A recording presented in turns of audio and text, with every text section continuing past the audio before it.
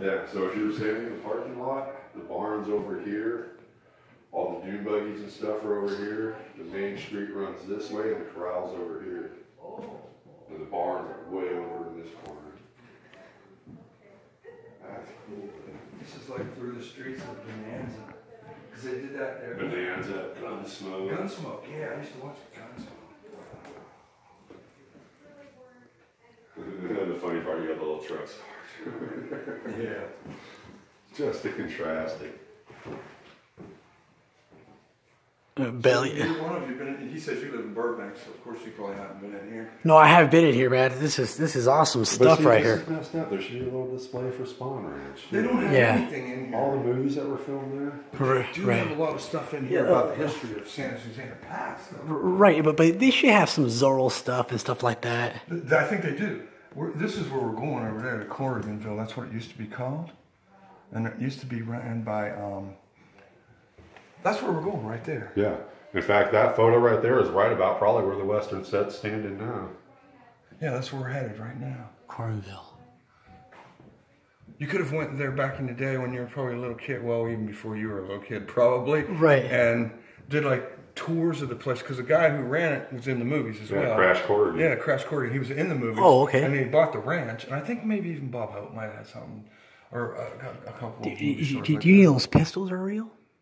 They're probably props. They're probably like maybe toys that were made for kids. Props.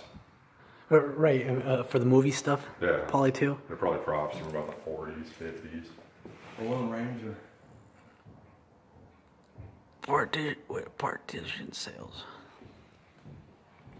Yeah, the Lone Ranger. We should put together a display for Spawn and just bring it here one day and Hey, display it and tell them hey, wasn't there like actual pornos done in Spawn at the... Oh, there's plenty. Oh, yeah. Right, on that one rock? 69, 70 is about all that filmed there. These, really cool. A lot of history in this place. Yep, there sure is.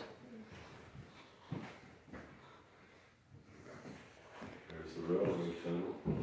How you doing? Hi. We won't keep you. We were We know it's about closing time. We just, That's all right. Just gotta love the history of this area.